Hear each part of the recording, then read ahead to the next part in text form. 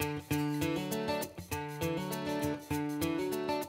work on a wide range of projects across all sectors, really towards the aims of furthering energy sustainability and tackling fuel poverty. And we saw this gap in secondary schools that we wanted to do something about. YEP is Young Energy People. It was established by SWEA. YEP programme is a programme for most schools who can look at their energy and improve. You realise and learn things that you had absolutely no idea about. It's really important. It saves money, helps the environment. You've got two benefits to the project. You've got the energy saving benefits in terms of cost and environmental impact, and you've got the wider educational benefits, which are the benefits that I really tend to see coming through in schools. We get them interested really through the recruitment assembly. That's a crucial part of the process. Good afternoon, Joanne. And they're then given an opportunity to apply to become part of the school energy management team. Once we have the team established, we then go in and train the students in sustainability issues and then also how to actually carry out an energy survey of their school. So they'll then develop a full energy report for their school and provide recommendations to the head teacher and the governors of their school.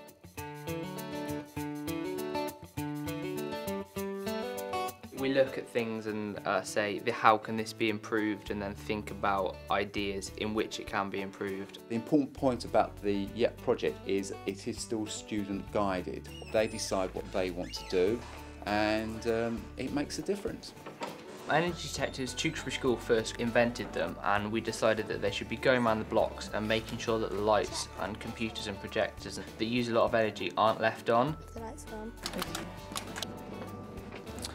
This is one of our energy display boards. Some Year 8s make little energy pledges on a leaf. And then over here is our board which we display which blocks are performing the best and which are performing the worst. So here you can see the new science block roof. That's been completely replaced and more insulation has been added. This is the Energy Monitor loan scheme we have for the students. They can take this out for 1 week for free. The whole point of the scheme is basically to show the students how much energy is using, how much it costs, and how much CO2 it puts into the atmosphere, and hopefully they can reduce that. This is the desktop background which I've designed. It's on all of the school computers so that the kids are reminded to how to save energy and that the schools are part of the YEP project.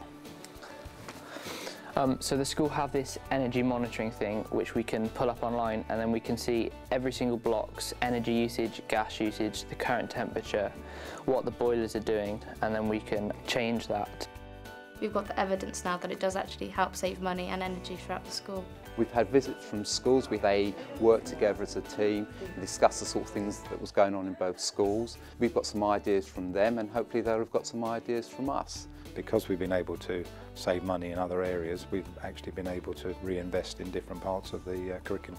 We've saved £2,876.76. We could buy 15 Mongoose BMX bikes. A lot of expensive River Island bags. It does return on investment in just over a year, so even if schools had to pay for it themselves, they would get money back through their savings. We've raised awareness of sustainability issues, and that's the biggest gain. And that's not just amongst the young people, that's amongst staff as well. They've learned to take on responsibility, they've improved their presentation skills, they've developed leadership skills. They actually see that they do have the ability to make a difference in their school. You feel good at the end of it, you feel happy that you've done it, and you feel like you've achieved something. For future generations, we won't have any resources left if we don't save energy, so I thought I'd try and help out. Without the youngsters actually buying into it, it wouldn't have been the success it has been. The students continue to work on the project after we're gone. They just do it because that's something they believe in. I think it's a worthwhile thing to do.